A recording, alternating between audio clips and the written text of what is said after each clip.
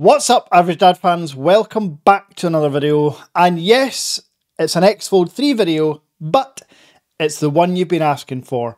Constantly in the comments I get asked, which is better, the X Fold 3 or the Honor Magic V2?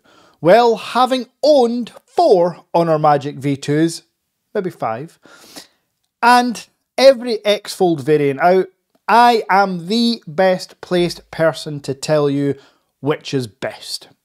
So without further ado, let's put these two bad boys to the test. Now, for those that are new to the channel, I am the Average Dad and I review tech from all across the globe, particularly smartphones with Chinese ROMs, foldable devices, all that good stuff. My mission is to be as big as Benj Gadget Reviews and Mr. Mobile. Pipe dreams, I know, but we've got to aim big. And today, I am pitting two of the best and the two thinnest mobile phones together. The Honor Magic V2 has been out for roughly 10 months when you include the Chinese version, and the Vivo X Fold 3 has been out about 10 days. So how today's video will work, like my full reviews, there will be 5 categories: build quality, design, software, cameras, and price. I will not be scoring them, I do that in the full review. Stay tuned to the channel and subscribe for the full X Fold 3 review. But what I will be doing is just pitting them against each other in each category, and for each category I will declare a winner. As there's 5 categories, goes without saying, we should have an overall winner. So without further ado, the first category, build quality. Now, the awkward thing about Chinese foldable phones are content and specifications on them can be slightly dicey. So for build quality, you're mostly going to have to take my experience.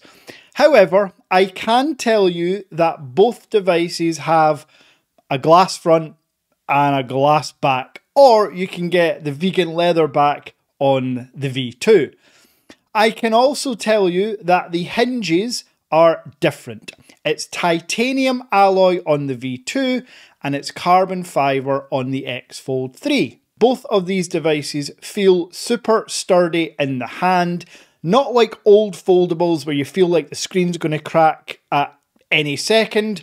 No, there's ultra thin glass on both, and the feel on the hand feels like glass rather than that rubbery feeling you get in the Samsung Z Fold lineup. Now, as far as what the front glass and inner glass is, there's no Corning Gorilla Glass. It's Honor and Vivo's own proprietary shield.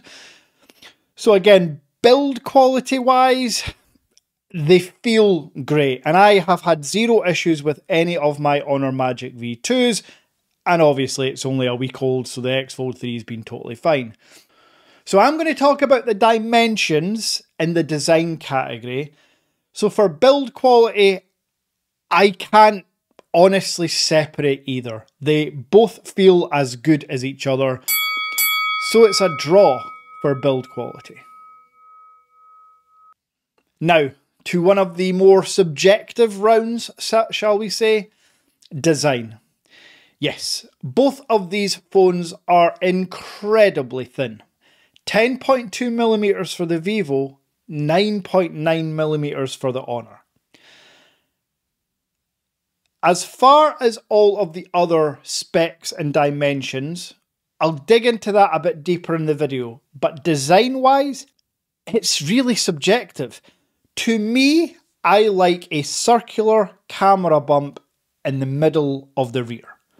The Honor has gone for the left-hand side orientation in a rectangle format. Still looks good, but I prefer the look of the Vivo X Fold 3 on the rear.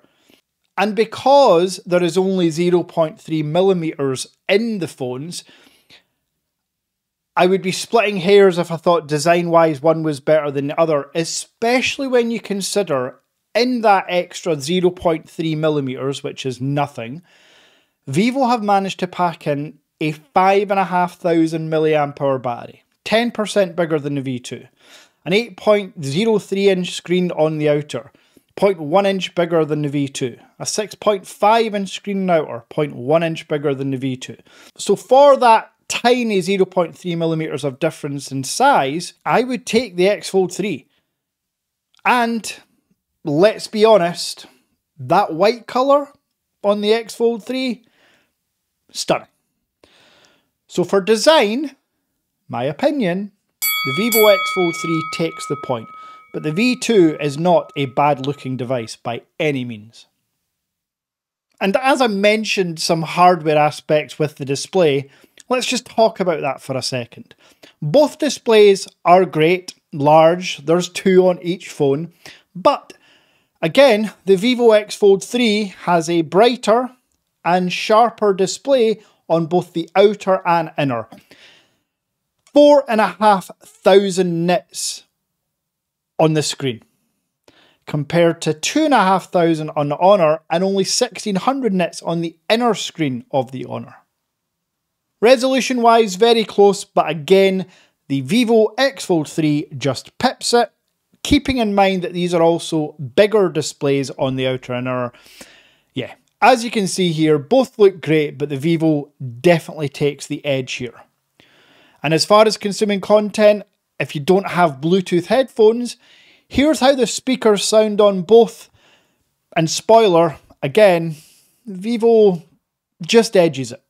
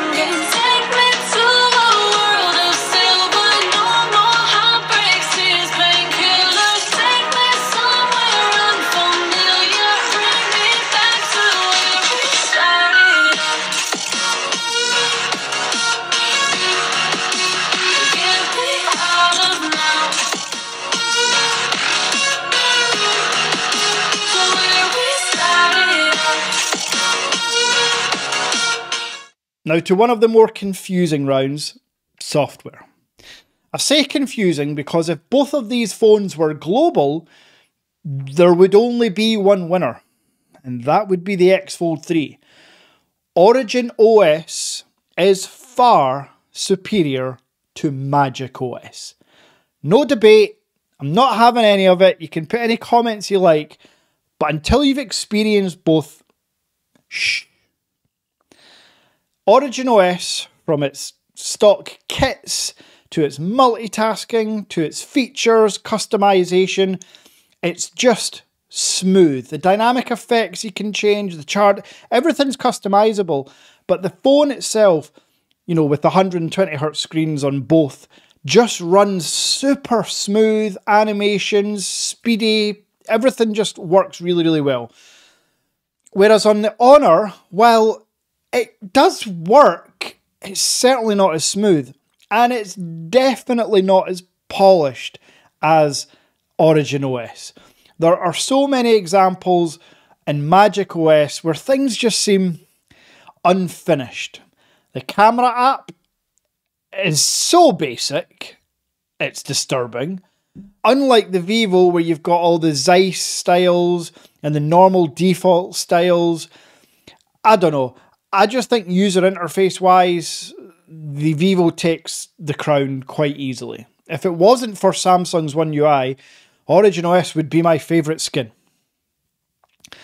But unfortunately, that's where the Vivo's advantage stops, because it's not a global release. The Honor Magic V2, while way too blinking late, did eventually come globally. And that brought with it smartwatch connectivity, Android Auto, Google Pay, and many other smooth features that Chinese ROMs struggle with. Now, to be clear, if you do enough digging and jailbreak your phone and all that stuff, I believe you can get all the features on your Vivo X Fold 3, including Android Auto and smartwatch connectivity. But I am not willing to do any surgery on my phone to enable that. So with the Chinese ROM, with the Vivo X Fold 3, you are not going to get Android Auto or smartwatch connectivity. I did get Google Pay on my X Fold 1. I didn't on the 2. I thought I had it on the 3 because it added my card in the Google Pay app. But then I went to the shop and it just came up an error message. And that's one of the slight downfalls of the Chinese ROM. For calls and messages and social media and content and 90% of things you want to do on your phone, it's fine. But there is just always that slight unnerving feeling that something might not work, like Google Pay. Or if you're used to Wi-Fi calling, oh, it's not going to work. If you like eSIM, that's not going to work either. While I'm telling you about all the drawbacks of the Chinese ROM, please, if you're about to purchase one, go to WONDA Mobile, purchase through my link and I get $10. And if you pay by bank transfer, you get 3.8% off. But seriously, there are drawbacks to a Chinese ROM. In every single video I create, I tell you that. Because I have to be honest. It would be in my best interest to skip over all the drawbacks because I would get more purchases, but that's not what I'm for. I'm for giving you the best purchasing decisions. And software wise, while the skin of Origin OS is better, the fact that the Honor Magic V2 is global gives it the point. And just to compound things even more, technically a bit of hardware here, but I'll include it in the software and internals category. A pen. The Honor Magic V2 has stylus support, not just on the inner, but on the outer screen. The Vivo doesn't. To the best of my knowledge, I have tried every pen going, none of them work. There's also nothing in the settings menu that would insinuate that there's any pen support. Hopefully I'm proven wrong, because that would be a nice feature. But no, the Honor definitely has pen support. I've used it many times, and it works great. The other aspect, I've mentioned it already, the battery. The V2 has a 5,000 mAh battery. The X Fold 3, I keep wanting to call it the V3. The X Fold 3 has a 5,500 mAh battery. Now, I have used the phone for 5 or 6 days now, and I do feel confident enough to say that the X Fold 3 has better battery life. By about, funnily enough, 10%. I'm getting, I'd say, around an hour a day more than what I did on my V2. But that's to be expected because it's the same chip with a bigger battery. And software-wise, I've mentioned, Origin OS is great and it seems to be efficient as well. Now we need to talk about cameras. Very similar when it comes to specs on the cameras here. Both have triple lenses. Both have 50 megapixel mains and 50 megapixel ultra-wides. However, the X Fold 3 has a 50 megapixel 2x telephoto and the V2 has a 20 megapixel 2.5x telephoto. However, we all know that Vivo have some of the best photography devices out there. And that's due to the hardware, but a lot of it's due to that software and processing when it comes to the photos and videos. And for my money, 9 times out of 10, I prefer the outputs on the X Fold 3. That even includes the zoom lens. Here you can see here, while this is only a 2x optical, gone all the way from ultra wide to max zoom, that's pretty damn impressive for a 2x optical. Whereas on the V2, from ultra wide to max zoom, that's not great. Now, while the ultra wide and main photos are good on both there are certainly some occasions where the Vivo is great. Portrait modes especially, Vivo constantly get this right. And then I talked about already, but included in the camera, you have to talk about the app itself. The camera app on the Honor feels like something you've designed for a 12-year-old, whereas the Vivo has every feature going. You can get as geeky into the specs and pro mode as you like. And I praise Vivo all the time for this. They're just, yeah, killing it. They're very close to #1 in terms of cameras, in my opinion, globally. And as far as video recording, again, the Vivo has better outputs, but the V2 is not bad. And something you get on the Vivo is 8K recording. You only get 4K on the V2. 8K is not something I use, but I would still go for the X Fold 3 anyway, because it's better stabilization, colors, zooming in during video as well is much smoother than when zooming in on the V2. I want to say though, the V2 is still one of my favourite phones, and camera-wise it is good. It's just nearly a year old, and with the latest sensors and better apertures than these lenses on the X Fold 3, it just edges it. So that's, as you can tell, a point for Vivo. Into the final round where we have to talk about price. And for this round, it would only be right and fair for me to use the global version price compared to the Vivo X Fold 3 Chinese version price. A, because I've used a global comparison in the software, and B, because the X Fold 3 will never get a global release. So price-wise, absolute whitewash for the X Fold 3. You can get this X Fold 3, not my one because it's not for sale, but this X Fold 3 for £990. But keep in mind, this X Fold 3 is a 0.5 TB of storage and 16 GB of RAM. You can get a 12 gig, 256 GB of RAM for £924. Absolutely mind-blowing how cheap that is when you consider everything I've just talked about. The software, the cameras, the build quality, the design, all for under £1,000. All for under the price of the Honor Magic 6 Pro Candy Bar phone. Yeah. And on the V2 side, retail price for that device, £1,699. Yes, a mere £700 to £750 more expensive than the X Fold 3. Now, don't get me wrong, with the V2, you will find coupons online to get £200, sometimes £300 off.